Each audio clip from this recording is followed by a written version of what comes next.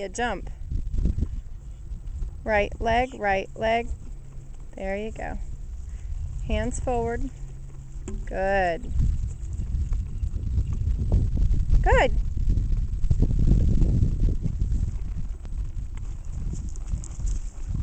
One more time coming down so that you and her both get it straight.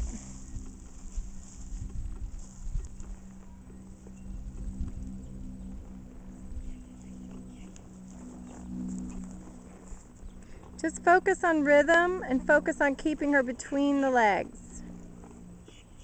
Obviously you have to keep her nose pointed down the middle. Good. Very nice. That's all right. She miscalculated. The rhythm didn't change though. That was really good.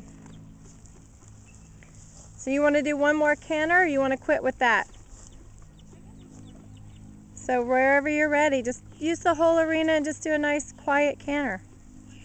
Use the whole arena, whatever you want to do.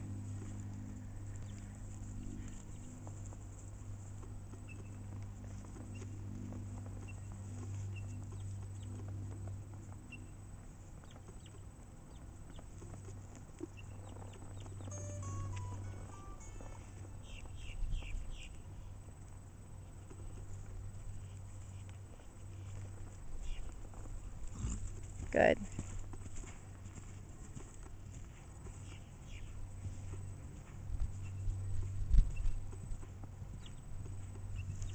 Good, and sit back a little to adjust your speed. Good, and then give her her head. Good. Very nice. Use your leg. It's all right. So you kind of turned with your reins instead of changing the bend, so she kind of got off balance. She was just like, whoops. And there wasn't enough speed or momentum there for her to just kind of jump into it. So maybe just pick up your right lead canter and just do a nice quiet canter around. But I like that you're giving her that first stride or two and then you're slowing her down and setting the pace. It makes her more relaxed.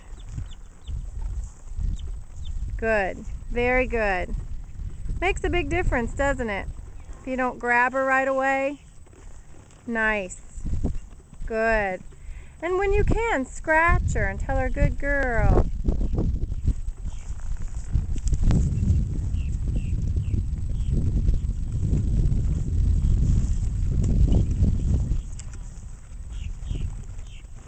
Think about bending, pushing her out a little bit.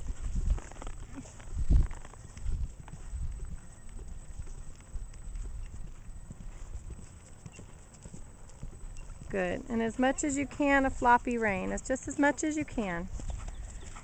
Because as she balances on her hind end, she'll go slower.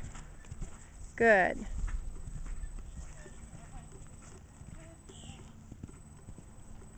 Good. And then just post slow. Very nice.